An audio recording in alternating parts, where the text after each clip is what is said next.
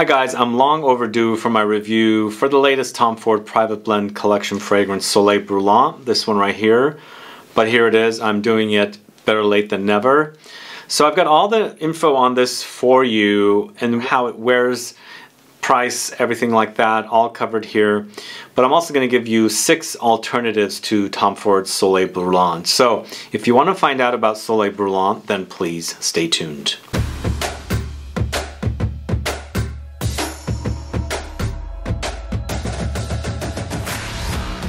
Thanks so much for tuning in. This is Sebastian with Smelling Great Fragrance Reviews. Yes, today I'm talking about Soleil Brulant. And you know, I'm always anticipating the latest Private Blend Collection fragrances from Tom Ford, even though they're really pricey. Some of the coloring that they're giving us with their bottles lately are becoming you know, collector's items for me, because I do collect these bottles. And this one has not been done before, similar to the previous one, the Tuberose New. But I'll let you know all about this one. You know, I am enjoying this one a lot more than Tuberose New, but I'll give you all the details on it. Plus I'll give you 6 alternatives that if you think this is way overpriced, which I think it's overpriced, and the alternatives might be something that you might look into rather than getting this particular fragrance. They're not going to smell identical, but they'll be great alternatives to Soleil Brulant. Either way, I'll let you know all about this and the alternatives, but before I do, if this is your first time tuning into the channel and you still haven't subscribed, please do click the subscribe button below and also click the bell so that you'll be notified for future videos and giveaways. So how many of you are fans of the Tom Ford Private Blend Collection fragrances? How many of you think they're overpriced? How many of you can afford it, you wear it, you buy it, and things like that? How many of you buy the, you know, the large decanter flacons like I do here? How many of you buy the smaller 50 ml bottles? Because this one only comes in a 50 ml bottle and then also a 250 ml bottle here. I ordered this from somewhere where I got a promotion, so I was able to get it for around $700, but a large bottle like this is $895, $900 almost, but definitely more because this does not include tax. So this cost me about $900. Well, it would cost me about $970 if I went to Neiman Marcus to buy this. Almost $1,000 with tax. So that's a lot of money for a 250 ml bottle, you know, of perfume. But it is cheaper if you do this because it turns out to be $3.89 per milliliter for a 250 ml with tax included versus a 50 ml of this. It turns out to be $7.61 per ml price if you do the 50 ml, which is $3.50. So you get 5 times more juice for $3.89 per ml versus $7.61 per ml. But you have to pay almost $1,000 to get the large, and what are you going to do with all that juice unless you're splitting it with a bunch of different people? One of you gets to keep the bottle, all that good stuff, so you got all that to consider. But let me tell you what the fragrance is like. So Tom Ford's Soleil Brulant is a 2021 launch. The perfumer I could not find any info on, so I don't know who the perfumer is, and of course I discussed the prices with you on this particular bottle I have versus the 50 ml. And for notes in Soleil Brulant, we have Mandarin Orange, Bergamot, Pink Peppercorn for the top notes. Heart notes features orange flower, black honey. Base notes features amber, resins, woods, vetiver, leather, incense. You know, I really do enjoy the way Soleil Brulant wears and the way it smells, and I do find similarities to Tuberose New, and I'll tell you a little bit about that comparison and then come back to this because I don't want to forget about that. Tuberose New, I enjoyed, but I didn't love. Tuberose New was really kind of gummy, like it was like gum resins experience. It wasn't flow, it didn't flow very well. It felt disconnected to me, the wearing experience of that fragrance. But under all the smells of that fragrance, there was something honeyed coming through, and it was reminding me of nothing at the time, but it reminded me of honey. But now that I'm wearing this, this is reminding me of Tuberose New. So there might be kind of a connection with them, I don't know, but it is. So that's the difference here with the the two different fragrances, but I much prefer Soleil Brulant over Tuberose Nude. I just felt, like I said, it was disconnected. It didn't flow very well. This one does flow really well. As I said, I am enjoying the way this one is wearing on me. The fragrance starts off with citruses, but you know, you've got the citruses there of the Mandarin orange. It's a sweet citrus with the bergamot here, which is your typical citrus note that's used in a lot of perfumery. You have a little bit of spice from the pink pepper with a little bit of a floralcy there as well. But it's nicely segues into the orange flower and the black honey. And for me, these two notes are the stars of this fragrance. The orange flower is really, really prominent. It's very, very stand out. Black honey. They're calling it black honey.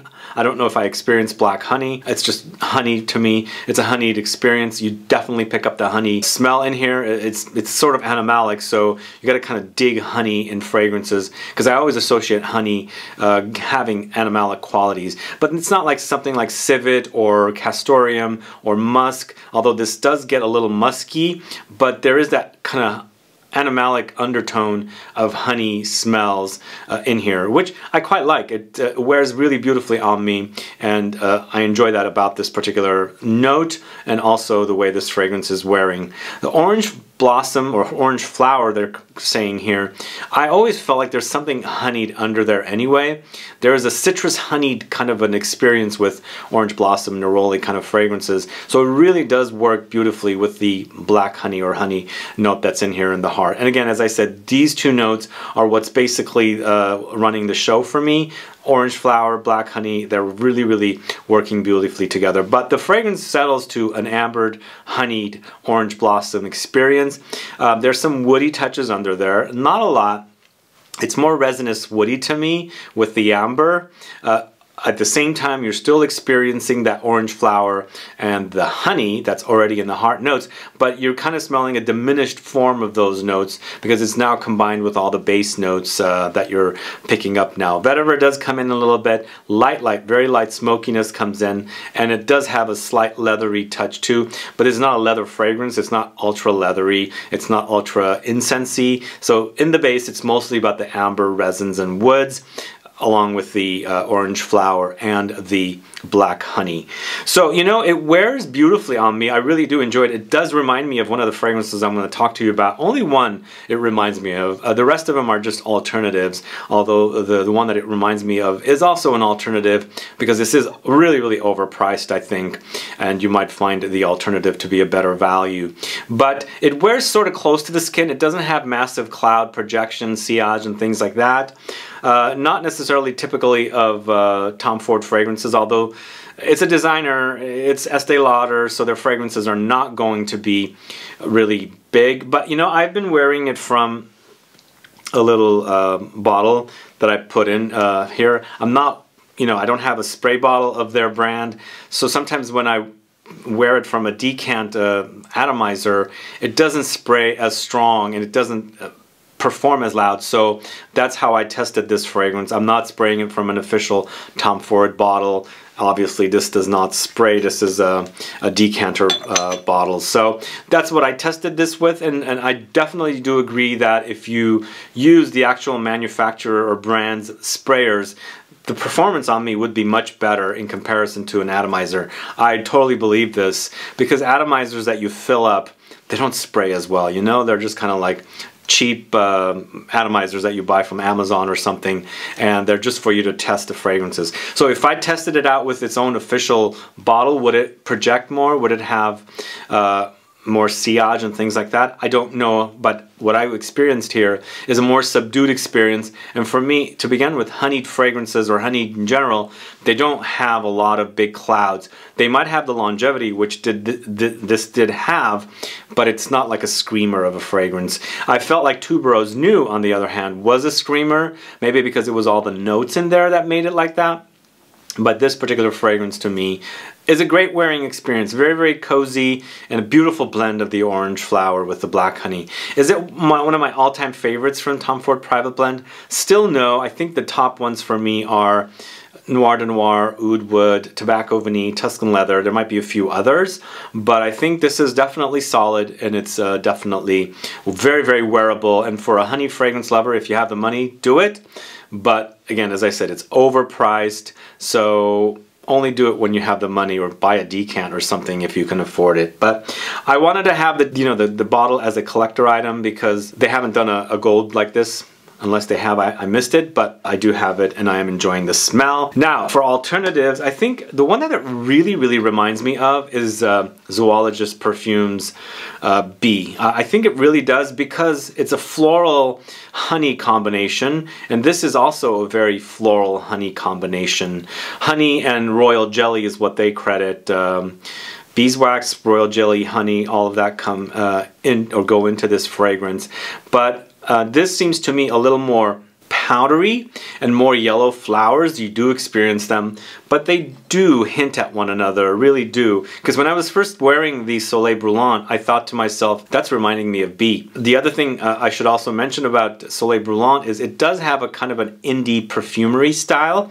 It doesn't smell like a traditional Tom Ford fragrance. So I don't know if that was intentional. I don't know who the perfumer is to kind of say, okay, this is his style or her style, but it did feel like it was a little more, out there is not the word, but different than your typical Tom Ford branded fragrances. And that's why it reminded me of this, because I find Zoologist Perfumes to be very indie niche, and it hinted at it. They're not identical, but it really reminds me of one another, and I think that's because of the honeyed touches in here with the floral touches. So I don't know, maybe you should compare the two. If you like the idea of honey and or Soleil Brulant, maybe you should check out B to see how it works or wears with you. Either way, that's B. That's the closest to Soleil Brulant. Now, as a completely different alternative, I'm going to recommend by KILIAN's Back to Black. Now, this is a lot more subtle than Tom Ford's Soleil Brulant, and here's the thing. I do prefer Back to Black over Soleil Brulant. I don't know why, but there's something really cozy about the way this one smells, even though it has the tobacco in it, but it smells like authentic honey to me. Like literally I'm smelling honey out of a jar. But by KILIAN's Back to Black is very subdued. It's a very light fragrance. It wears very light on me, but smells really great. One of the better honey fragrances. And even though it's contrasted with tobacco, it does have cherry touches, vanilla, raspberry, almonds, gingerbread, amber. You know, it has kind of similar ideas of notes. It doesn't have a lot of floral touches, unless it does, and I'm not picking them up. But it's a great combination of honey with tobacco, light cherryish, vanillic touches. I think it's a great fragrance. One of the better ones from KILIAN. Sadly, it's just very subdued on me. It wears very light. But what can we do? It's a great smell. It's not a beast. But that's by KILIAN's Back to Black, a great alternative, I think. The next one I'm going to talk to you about is Floris's Honey Oud. Here we have honey combined with oud.